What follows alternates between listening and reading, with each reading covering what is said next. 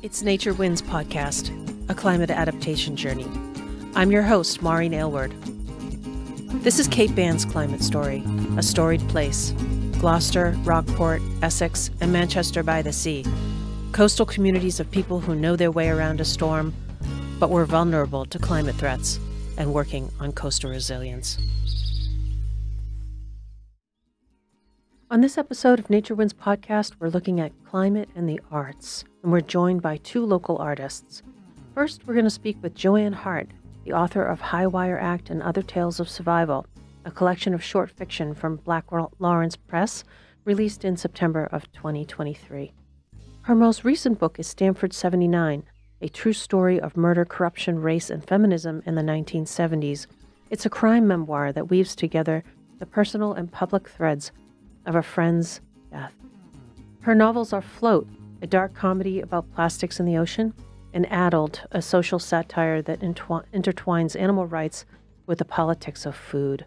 Her work, which also includes articles, essays, and drama, often explores the relationship between humans and their environments, natural or otherwise. In the second segment, I'll be joined by Kim Radosha.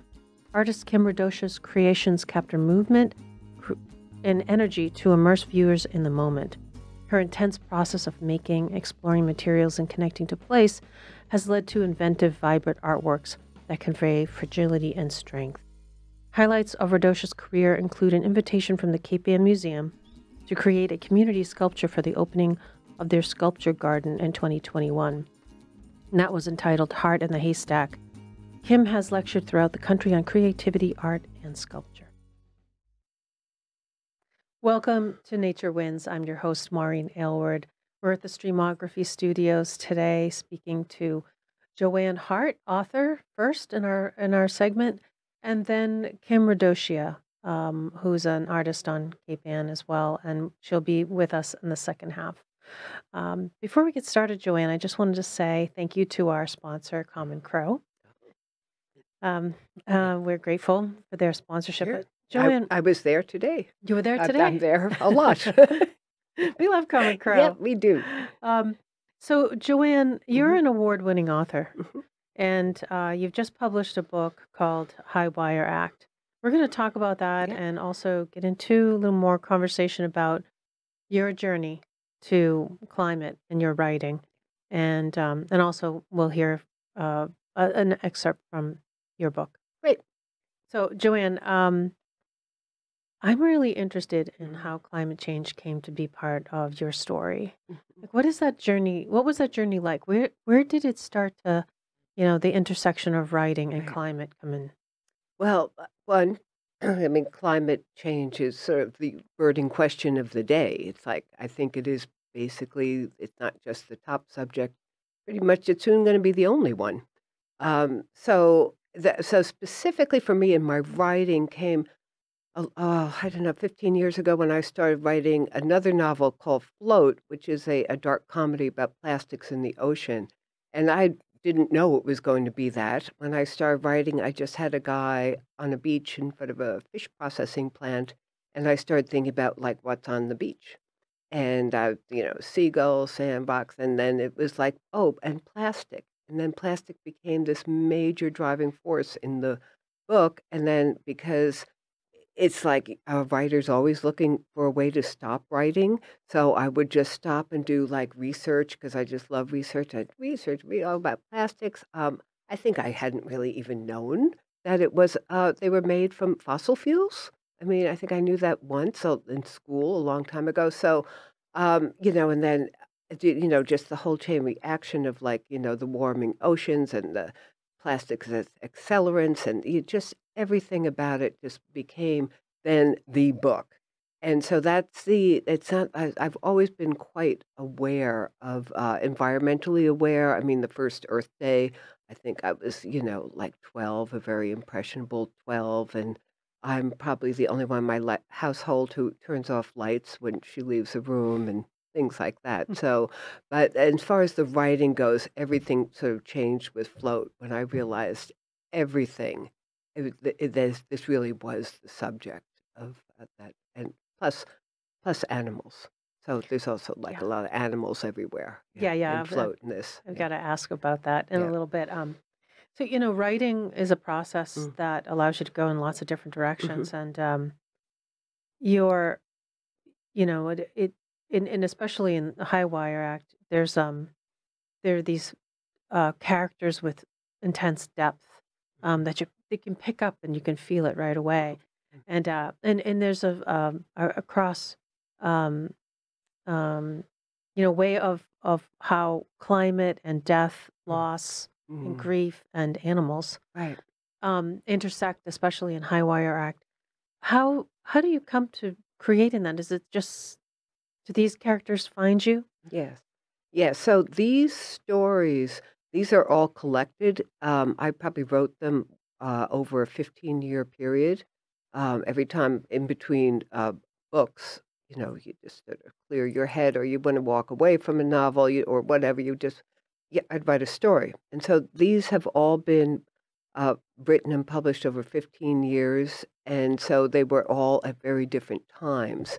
And when it came time, when I wanted to put together a collection. I have many more stories than this, but when it came to developing a collection, I sort of hit on the theme of survival, and the survival is so connected to climate change because it's Hmm. like how and if are we going to survive, and all living things, animals and humans, plants, everything. It's what it Right. was. So that's sort of the running theme of all the stories, even though they were all written far apart. It's like something that's always in my head. It's like how do we survive? So tell me a little bit more about that. Is it something that preoccupies you? Is it Hmm. something that you think about a lot? Because a writer is like visioning, it's Right, like futurism. You right, both looking in the present moment in your work, but also looking to the extended future, right. really far out. Yes. So tell me more about how that survival piece or that Hmm. relationship between climate and survival came Right. to be. So I think it's like it is something I think about all the time. Everything I buy or plant or do, I'm always thinking of the repercussions and the future. I'm very concerned about my children's and my grandchildren's futures and like what we have done and left for them. It's, like the sort of feeling like, how do I mitigate that in any way? Mhm. And it is just something that's always on my mind. And so it just comes out in the story.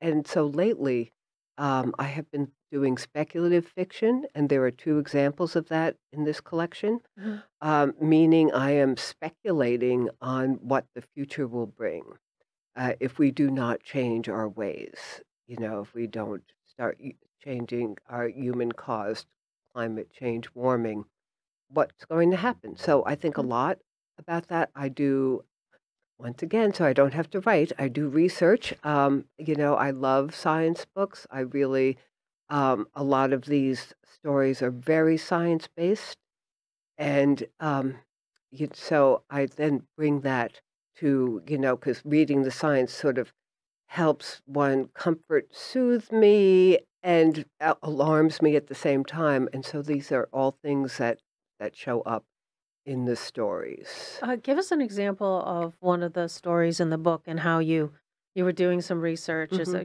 Is there like an example that you could provide to us that shows that connection Hmm. about how you went from the research Right. to thinking about it to acting on it and writing about it? Right. So, well, the story, in fact, I'm going to read a couple of pages from later. So, just that one story I wrote in 2016 or 17. It was actually the only story I've ever written on commission. I was invited to the Berlin Literature Festival as a basically part of their science program that they had read Float. Was so science-based. Their theme that year was oceans and the science, and so I was part of the science cohort where so I was presenting Float, and they asked me to write a story for the festival. And since it's Europe, I mean, European countries are so pro art and writing. I mean, they actually pay for this stuff. They bring me there, they put me It's up, they great. pay for the stories, and um, So I wrote the story. I chose coral reefs, and then just did this enormous amount of research What did you find? about coral reefs. Well, they're dying. Mm-hmm. There's this thing called bleaching. Mm-hmm. Bleaching does not necessarily mean the death of a coral reef, but it's the first step towards death. Coral reefs are the nurseries of the world, of the oceans. If we get rid of the coral reefs as they die, there's no place for the regeneration of most of the species in the ocean. So it's rather dire. Polyps are, in fact, polyps. Coral is a living thing. It has polyps in it, and these polyps are the things that die. Coral is not just this pretty rock. It is a living substance that, Mm-hmm. that grows and is extremely sensitive to things like temperature. They have a narrow range. It's why you see coral reefs just so many feet away from land, so many feet, and then they stop. It's just this narrow range of temperature they Mm-hmm. can be in, period. And they're an important species for protecting land as well Oh, as a absolutely. breakwater. Oh, everything. Yes, they keep the flooding and they absorb a lot like wetlands. They're sort of the wetlands within Mm. the oceans, and yeah, yes, keep the storm surges down as well. They, we don't think of Gloucester as having coral reefs, like Yeah, the we don't. Caribbean, but yeah, but they are very much there. They're just not the pretty colors. We don't have that type of water, but it's everywhere. So let's talk about your short story that you're Mm, going to read yep. from it's Reef of Plagues. Yes, Reef of Plagues, yeah. Um, and it's not such a great picture of an American tourist. Oh, no, no, it's not. But, I was writing for Europeans, so But it brings home the lack of knowledge that people have, That's right. and the tourism industry, Mhm. and the impact that it can have on different environments, especially Yeah. vulnerable environments. Mhm. Any comments on that and the Yeah. relationship between the one that you wrote? Yes, so, yes, I didn't mean for the American to be despicable, simply just, ignorant, as many tourists are about the environments in which they are entering. And, they think of, coral reefs as an amusement park. And not even aware that they're living things and that they need to be maintained and that there's certain sunscreens even that shouldn't be used and that you don't touch things, you don't walk away with the shells, you don't poke at the animals. I mean, tourism is not a good thing for coral reefs, except in the small way in which it brings attention, that people love them. And Hmm. then you have to love something to save it. And so it helps that. Absolutely. But then leave it alone, Yeah, leave it alone. then leave it alone. Well, why don't you read from Yeah. that passage while Okay. we're on the subject? All right. Yes. And so this is the opening story. And I'll just read these 2 pages. Sure. Okay. Yeah. Um, these tourists are nothing but trouble, slapping and grinding through the water in their power cruisers, searching for a place to snorkel. Better luck milking a fish, we tell them, and they give us the rough side of their tongues. It was not so long ago we were adjusting their masks, leading them to where sapphire light once shone through branch cathedrals, the coral luminous as jewels. Our precious riches. Don't touch, we say again and again. This is not a treasure hunt. The reef is still the source of our living for those of us who are left, those who survived the first few seasons of sinking tourism. Who wants to visit a Hades of bleached bones? Hey, a bright pink man shouts from a vessel that has snuck up on us. Hey! We look at one another to see who's game. Our broad backs are to the sun, men and women alike, our bellies to the rubber boats as we scoop water samples into vials, scrape slime from lifeless coral, and take the reef's temperature as we would a dear child's. Out in deep water, buoys do all this and more, sending messages through the clear air and to the office computers. But the sensors can only monitor, not mourn it as we do. For years now, the coral has been fading like a shadow on the water, but no help came until the tourists themselves became endangered. The scientists do not discuss what will happen if the reef dies altogether, but we can read the signs. We know our fate. The pink man believes the problem is that we cannot hear him, so he inches closer, one eye keen on his depth finder. Electronics are not magic. It insults the gods to navigate a vessel like that in shallow water. Even we, in our inflatable dinghies, cannot always use our outboards and must pull with our oars. But that is not our job to tell him. Not anymore. I'll stop there. So, that whole story is about the relationship between the tourist and the people who make their living. Are they researchers? They are. They're paid. Yes, they are paid to do this. That the scientists don't always come out with them, and so these are just the team that go out and collect the data every day or a few times a day, because they know the coral reef better than anybody. What was the response from the audience in Berlin? Oh, well, I don't know because it was all in German, and my German was just was just like they actually translated it into German, and so I mean everybody was was applauding, was happy, but they actually put me with a scientist. I was paired with a scientist who spoke both German and English. Well, they all speak English, but the story was read in German, and then he and I answered questions about the science in the story afterwards, and he was some coral reef scientist, and the Q&A was back and forth in English and German. How are you finding in your other readings and some of the other places where you've been speaking about your collection? Yeah. What is the reaction? I mean, are you being paired with scientists? Are you? I am often paired with scientists. It wasn't just Berlin. I wrote a story that was published in Slate.com last year. That was like my first speculative one. And they paired it with an essay written by a scientist to talk about the science in there.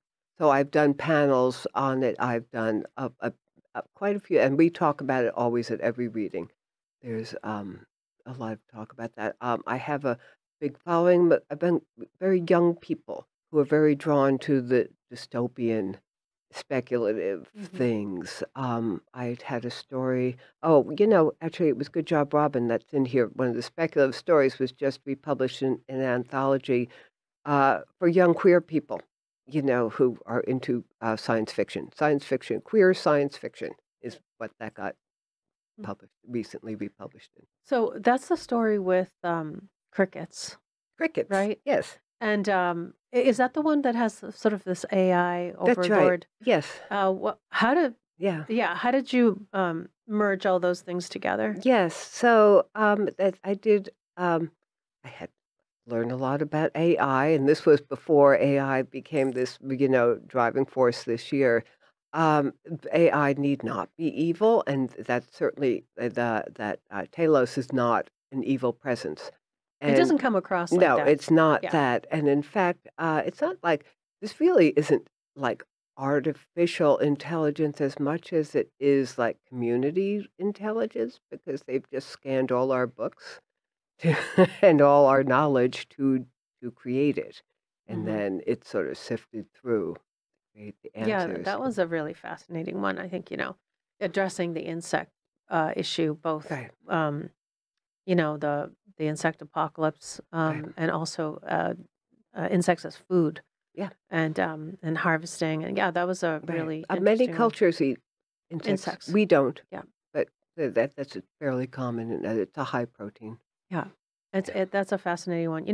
When I was reading the book and I really related to your characters and the stories, and at times I thought you were inside my head. Oh. It's like, Good. Yay. wait a minute. And, I had that feeling of, if I'm thinking about it, other people are thinking about it, and just seeing it reflected, the kind of the urgency that is put forth in here, the dangerous situations that people find themselves in your stories, the focus on, the grief aspect of climate. It's huge, loss. right? It's loss. It is. I mean, that's why, it's these are I never hadn't intended for all these stories to be dark, but in fact, there's just so much loss and grief surrounding climate change that it just sort of permeates everything. Even the stories I think about are like happy uh, or hopeful. In fact, but sometimes I'm caught like reading them aloud, reading. I'm like, wait, this isn't this is really should I be like, reading aloud all this about suicide? I don't know. But suicide comes up again and again because that sort of is like what we're doing. It's Mm. a slow motion suicide, and we're doing it consciously. Yeah, and and dealing with this these issues of loss, I think Mhm. I'd like to definitely explore more of that. I think it's something that we just don't talk enough about, Right. the loss associated with That's right. climate Young change. young people feel it Young people are getting keenly. it. Yeah. Yeah. Yeah. And I think that that's a source of anxiety, of Yep. course, and the existential crisis and That's right. urgency of climate change. Yep. Um, there are two Mhm. stories, piece of history, and live magical moments. Mhm. And the live magical moments, it really struck me about kind of this overwhelm that the character has Mhm. that continues through it. Like, what am I doing with this Right. garden? Right. And how do I relate to it? And I'm overwhelmed. I just felt like that's how climate change is too. Right. That's how, Mhm. taking care of something and being given care. Right. Could you comment on that, especially the Yes. connection for those Yes. two stories? Well, the connection between those 2 stories is because I'd once written a whole series of stories based on real estate ads, and both of Oh, those are real estate yeah. ads. They That were they great. start with real and those were real ads. And so Really? yes, they were real ads. Huh? Yes, and so, I thought just so and then the story would just be you'd come from choose an ad, and then I'd write the story, and the garden one was definitely like I am a gardener, and, I have a close relationship with the land that we're on and the gardens, but I know most people are completely overwhelmed. And even like this whole like leaf blowing thing, and the leaf blowers are just bad for everything. Once again, the insects, it's really killing the insects. They're just bad all around, aside from the fact that they're gas powered and loud and Mhm, we don't need to be doing that. mhm, We want everything so tidy, and that isn't how we want to control nature. Well, that's how we got into this problem, is by controlling nature, and we mhm. have got to now let nature have a little bit of lead, Yeah. so it can heal itself. And definitely, like, you don't need to like get every leaf off your property in the fall. You just don't. It is better for the land for it to stay if you're doing Mhm, lawns, but you shouldn't be doing that many lawns.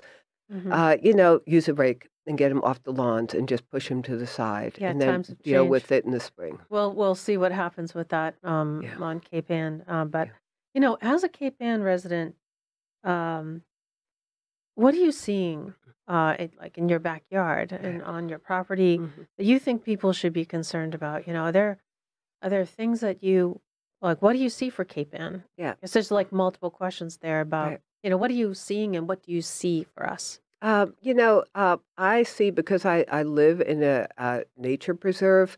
I've seen like huge changes lately having to do because of deer.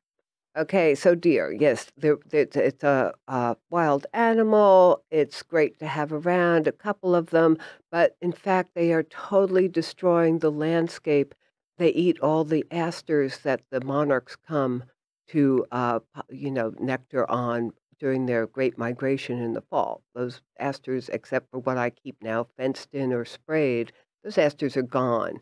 So there's like, we don't have this apex predator to keep the, Deer deer in and check? deer in check. So there's like, there's an example of nature off balance. That one is fairly recent. As for us in East Gloucester, they have chased away the coyotes. And the coyotes were enough of they're not an apex predator, but they're a good scavenger that sort of keeps a lot of things in balance. And so we're feeling a little bit off balance now. I think wish everybody would be just more accepting of these animals among us. I mean, because we can't survive without them. I mean, and that has to do even down once again back to the insects. We've lost like 80% in sheer poundage, worldwide poundage of insects in the past 10 years. I mean, if we lose our insects, that we're not far behind, that we have to stop this Mm-hmm. constant spraying and, blowing their eggs away in the fall. I mean, we are just doing a lot of stupid things. I Mm-hmm. mean, just because that's how we want our world to be is like just us. Mm-hmm. And yet we want to see the animals, we go to see them, and we want them in their neat little package and being cute for us. But that isn't how nature works, and that isn't what cycles are. Mm-hmm. That does not, it's not good nature.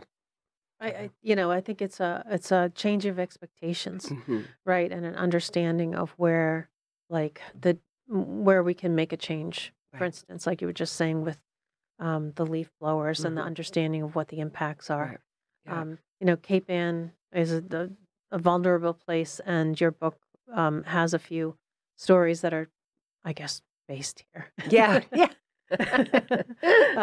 And that's always fun to see. Kind of as a last question for you, Mhm, um, what how do you like people to react to your stories? Like, mhm. what do you hear from Yeah. from your audience right now? Yeah. Well, it's very just always try never to be preachy. You can't you do that. All you can do is like present images because images is the way towards creating action because words words that create images or art, even before words art. Creating the images will actually do a whole lot more than reading research papers. That's a silly way to for the human brain to take in information, but the steps it has to go through to Hmm. do that. Whereas if you create images either by words or other materials, art materials, it goes straight there. And so you have to do this emotional impact to create change. And so that is what I always aim to do. That sometimes maybe why they can be dark because that is emotion. So I just really hope that readers go away, feeling like and just then think and then just think, like, how likely is all this? Or is this real? And that's an important thing about getting science right in here. I mean, it's fiction, but it's so important to get the science right because when you get one little thing wrong and they're like, oh, that can't happen. But it's can happen. It has happened. It's happening now. We are all the models, all the climate change models have been greatly accelerated. It's come far sooner than any scientist had predicted, and so that's pretty scary. Yeah, absolutely. Well, JoeAnn, we're Yeah. gonna end on that note. Okay. JoeAnn Hart, Thank you. author of Highwire Act. Thank you so much for joining me on Mm, Nature Winds podcast. yeah, and thank you. We're going to be right back. We're going to take a break, and we're going to hear from our sponsor, Common Crow. And in our second segment, we'll be speaking with the artist Kim Radeshia. Thank you. Common Crow Natural Market, Cape Ann's one-stop shop for natural and organic food, scratch-made grab-and-go treats and meals, natural and organic wellness and beauty items, and fair trade gifts and housewares. Kind service and knowledgeable staff will help you make the best choices for you. Our passion feeds you.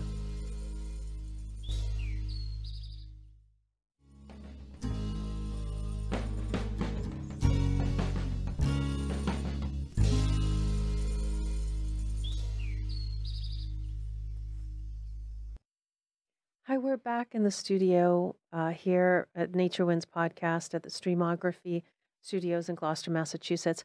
And here with me is Kim Radosha. And Kim's an artist on Cape Ann. We are going to be talking about the intersection of art and nature with Kim.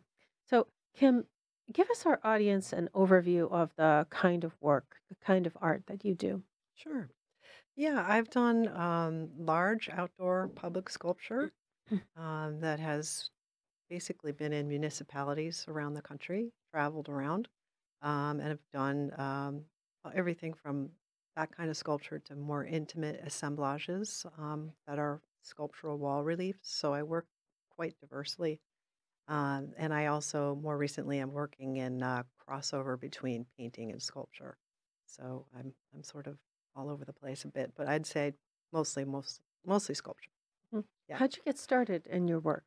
I started very young, and but more formally, I started in my 20s, actually, after I'd finished college, and went back to art school in my mid 20s and studied it in earnest. And yeah, so I essentially got a couple of degrees, and yeah, from that point on, I just went head forward into the world of art.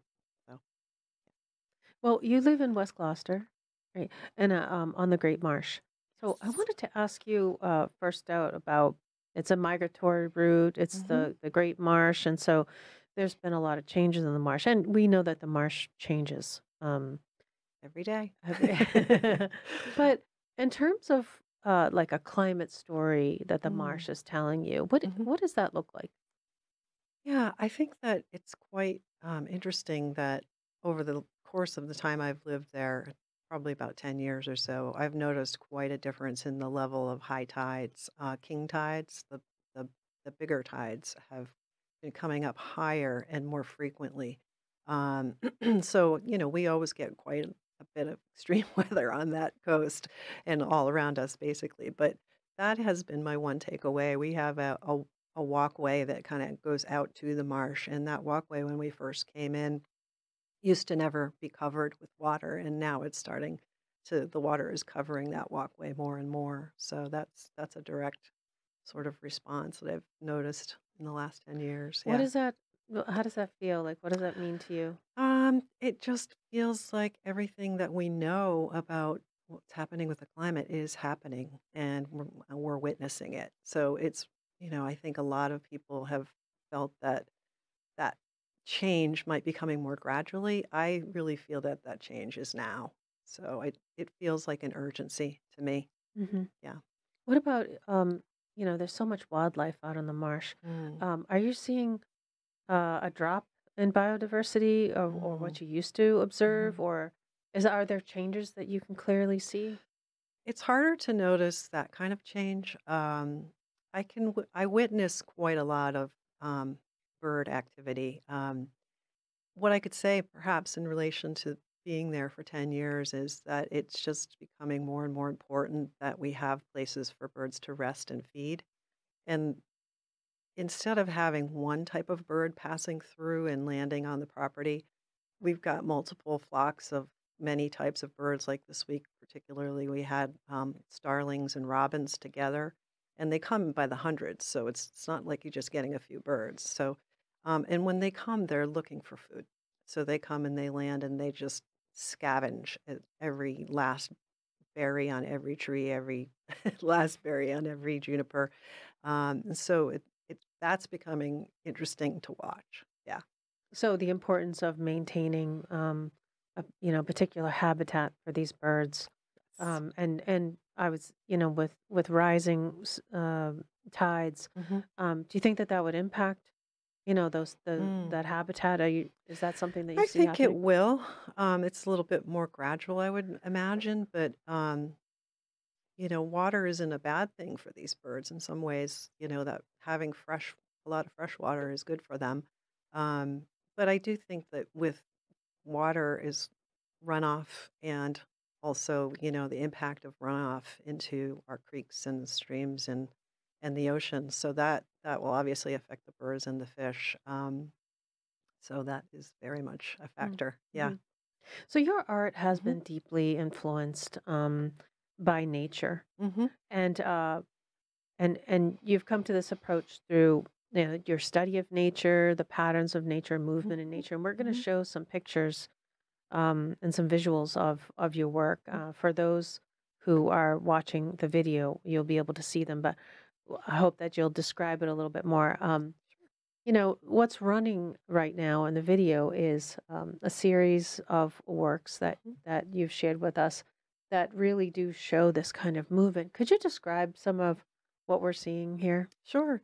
Yeah. The relief that you're seeing on looks like many, many pieces of paper moving together. That is a technique that I developed more recently in the last 10 years. I've been working with paper my entire life, but the connection to nature is a result of my studying nature really intensely and being a part of the nature. So patterns and movement and everything's moving all around us in nature. So I'm trying to evoke that movement in the work, and the relief is the wall relief is time consuming yet meditative. Oftentimes, I will have um, a full drawing on my panel of what I'm going to do, and I'm looking at things outside of my view and in my area as well as patterns of birds, water lines, the patterns of rock formations and things like that. So I'm always sort of looking at these things and dissecting them a bit. And Mm. yeah. So, I'm of the belief that, as the artists when they're working on climate issues or nature issues, that when you come to see art, there's something that happens to you. Mm. There's a transfer of emotion Hmm. when viewing it, and sometimes it's the first time people, um, um, like encounter Hmm. that Hmm. kind of a feeling. Do Hmm. you find that people are reacting to your work like that, or tell me a little bit more about what you hear? Yeah, I think that my work is so physical. There's so much to it in terms of quantity. Like when people go to it, they don't quite know what they're seeing. So I think there's this confusion as to what is that, first of all, which catches their attention and catches their curiosity. And then when they study it and come closer, they realize what it is. And I think that it's this discovery, like you're saying, and it's this sort of awakening, and it's really for me that's the funnest part about what I'm doing. And then also they start to recognize that there's so much change within the piece itself that when you move by it or move through it or back up from it or move closer, everything is always changing. So in the sentence, they're becoming kinetic, but the viewer is making them kinetic. So it's really giving them the opportunity to participate in the piece, and then that's really the joy of what I'm doing is giving them Mm. that experience. So, yeah. Thanks, Kim, and Yeah. we can stop the photo reel. I wanted to go and talk about have you explain your installation piece at the Cape Ann Museum and what were you doing? What were you requested to do, and how did Sure. that all pan Yeah. out? Yeah, I was requested to work with the idea of a haystack, the haystacks of our past in history, and when hay was being harvested for animal feed. And I basically looked to the paintings of the Cape Ann Museum. They gave me, view of some of the paintings that have the haystack motifs in them in the landscapes.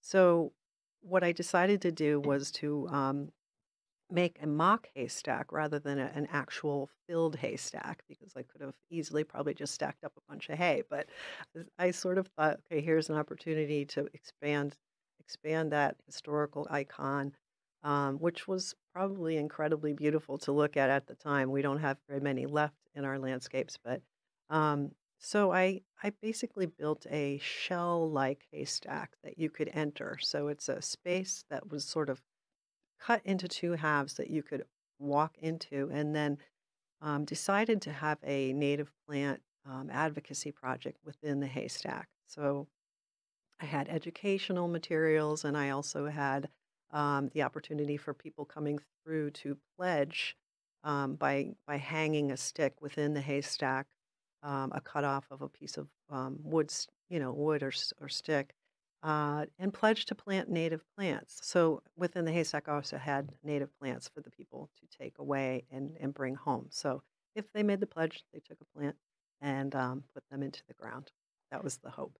So with that, that became sort of a crossover of sculpture, where sculpture can bridge the gap between science and climate and art. So I enjoyed that project immensely, and that sort of launched me into some other things as well. So let's talk about Blackburn Circle. Mm, Tell me yes. about how that started. I mean, was it COVID inspiration project? And Yeah, that was a well, I had always wanted to do something there, and I'm sure many people have because it's just sort of the space that's kind of yeah, vacant. yeah. But I know the history that that wasn't always the case. That it was wooded at one time, but during COVID, we all had so much time, and I just decided that I was going to go ahead and try to work with the Mass Department of Transportation to make something of that space. So I went through the process of adopting that rotary, which is actually quite large. It's almost 3 acres, basically, um, and worked with them on a plan, which would be to develop a native meadow within the Blackburn Circle. Yeah, And you had some volunteers who worked with I you. How sure did that did. come about? Yeah, so it was interesting because I think with COVID, I think a lot of people were sort of thinking about these things, and the native plant movement really had gained a lot of momentum through that time, and there were people moving back to the area from other areas, and so I was able to link up with some local gardeners as well as very knowledgeable people who wanted to do something in the community. So we got together and started our first planting. I think it was in the fall of 2021, um, and that was the initial, plant out into Blackburn and volunteers and things like that. Yeah. So when you're coming onto Blackburn Yep. or entering the The circle. Rotary Yeah. there, what are people looking at? Well, essentially, you're just gonna see a lot of, like, tall grassish in the middle. Basically, they've stopped mowing a circle within the center of Blackburn Circle, and I don't want anybody to look too closely because it's dangerous, we wanna keep our eyes on the road, Yeah. but, I was envisioning just having a space where there could be a habitat where, birds and insects could rest and have some nutrition, and to improve the space by having some native plants, which are kind of hard to come by. They're in our crevasses of our properties, and they grow Mhm. through cracks of sidewalks, and they actually are really hardy, and they're around us, but many people don't recognize their value. So that was sort of the idea, was to build out this circle in the middle, and then slowly over time expand that circle further and further. So Oh, great. So yeah, we might see it move it move should be able outward. to move outward because basically all the plants that we used plants that we had on our own properties and took them to the site. So we put in rhizome plugs, which about close to probably 2,000. Plus we've done some seeding as well. So it's been a lot of hard work, but very doable work too, and very Mhm. satisfying work. And it's a tricky site. There's no water up there.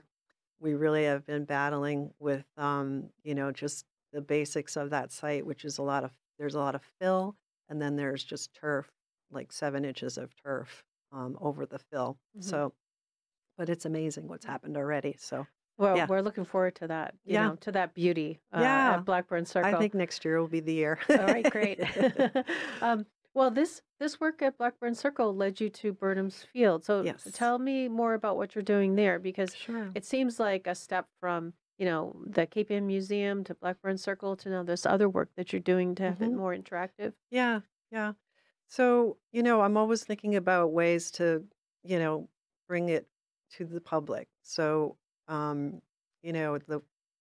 there's no way people can go to Blackburn Circle. It's just not possible. Right. So, so we've been looking for a space that would be conducive to have the public come and have workshops and do some seed sharing and sharing plants. So we got permission last end of last winter to do Burnham's Field in collaboration with backyard growers near their growing gardens. So we're working closely right Hmm. next to them and the city, the DPW, and that's our first start. We just started planting that this last spring, and it's quite abundant and really thriving. So it's been really fun to watch that because that was a situation where we had some control. We could actually water. We had access to, some water. So, but we had such a rainy summer, we barely needed to water. So, anyway, but that was our idea was to have that be an educational meadow, essentially, for the native plants, so we could share it with the community. So people can come down to Burnham Field and they could take a look at a native plant garden Mhm. and and also be able to identify the plants Mhm. and the beneficial plants that they might have in their yard. It's not Mhm. a weed. Right. And uh, I would like to have you talk about the foraging piece because I just found that I just found it wonderful when you were telling me about that. What about foraging Yeah. for native plants? Well, What does we that look we like? forage on our own properties, but we also forage in other parts of the city in the area. And one of my cohorts, Nick Anderson, he's a genius at foraging. But we actually have found really incredible asters in the lots behind Market Basket, and we're just always looking for those spots where Mm. it's been left alone because oftentimes nature it will do what nature does. It does its thing and it does good things. So when you leave it alone, it will do good things. And so we've been finding plants that way.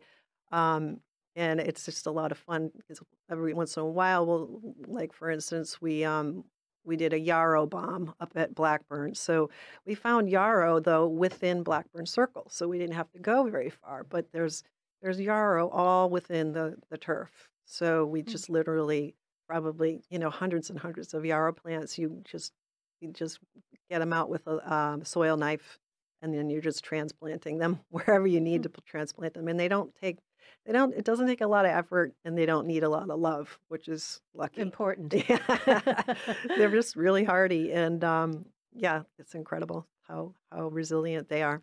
Yeah. Well, we're talking about what people can do in foraging. Hmm. Why is it important that people plant a native garden in their yard? They could take part of their lawn. They could. This is a movement that's happening right now, Hmm. making your lawn into a native garden. So, how can people take action on that? Yeah, I think that it's important to learn the plants. I mean, it really, you have to start to recognize what's what, essentially. And there's a lot of people in this area that are very knowledgeable. So there's so many gardeners that already know so much about this. The other part that's difficult a little bit more is to actually get those plants. Like you can't necessarily always go out and buy these at a nursery or at a garden center. And what kind of plants are we talking about? We're talking about things like blue lobelia. It's not something you would normally see at a garden center. Blue lobelia is a native plant that is beautiful, but you just don't see it anymore. And it's also not necessarily a plant that would be growing on the side of the highway, like a goldenrod or something like that. Goldenrod is prolific and aggressive, so it's all around us. But so that's an example. But there are other native plants. Once you learn to recognize some of these things, you start to notice, oh, okay, I didn't cut my grass, and look what's coming up over there, and that's a native plant. Like it's actually in the seed bed. It's underneath, and it's gonna. If you give it a chance, it'll come up. Hmm. So some things have come up in my. I have bush clover in my property, which I didn't even know what it was. It's also a native plant that you just don't see anymore, and you can't buy it. But I just didn't. I stopped mowing, and it Hmm. came up. So the birds are dropping these seeds as well, and so they're coming in that way.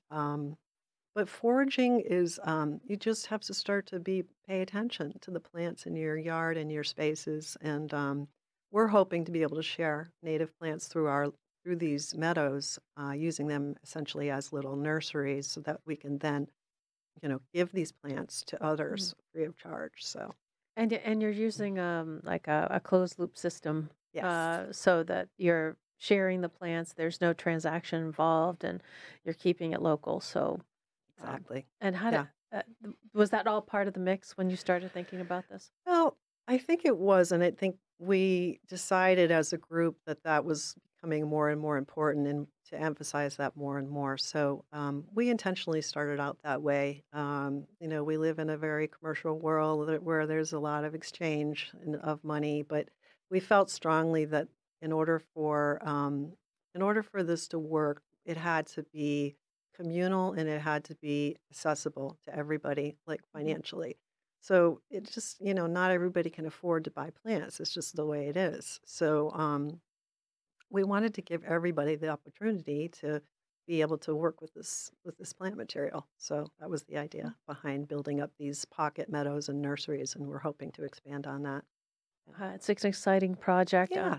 This is an ongoing project, so Yes. uh, Yeah. there's movement with that. But what's next for you? Well, we'd like to continue our work at Blackburn, of course, and expand that. And then, as well as the Burnham's Field Meadow, we have only really completed half of that space. So we will complete that probably next spring. And then we'll probably begin some workshops next summer in that particular space, Hmm. and would like to expand into other locations. So we're hoping for a couple new spaces, and we'll work towards that for next year. How can people find out about those workshops? Is it with backyard growers, or do you have a website? For that particular space at Burnham's Field, we are working with backyard growers. So most of the education has gone out through their portal. Hmm. We have not developed a website at this point. We're moving very, very slowly and organically, and we have a very small group, not a lot of money to and time to spend on that kind of thing. So right now, we're kind of consciously slowing down and moving very organically. Yeah. And Kim, where can people see your art? Are you in galleries, or do you have pieces around? Yeah, I do actually. I have work at Matthew Swift Gallery on Main Street, and I just had a show at the Manship Artists Residency recently in a sculpture show they had this fall. So my work is around, and it's also out there. So it's kind of a combination. But yeah, and I have a studio, and if anyone would like to come and see my work, I'm more than happy to have visitors come. So they can Yeah. contact you through your They can website. contact me. Yes, Yeah, that would be great. that's Yeah. great. Well, Kim, thank you so much for being Thank on Nature you. Winds podcast. Yeah, I appreciate it. Thank you very much. Loved it. Thank you. Many thanks to my guests, JoeAnn Hart and Kim Radosha. And for more information on Kim and JoeAnn, you can see the resources that are included on Spotify as well as on the Town Green website. That's towngreen2025.org. Um, Nature Winds thanks Common Crow, our sponsor. And we thank you also for listening. Thanks for joining us.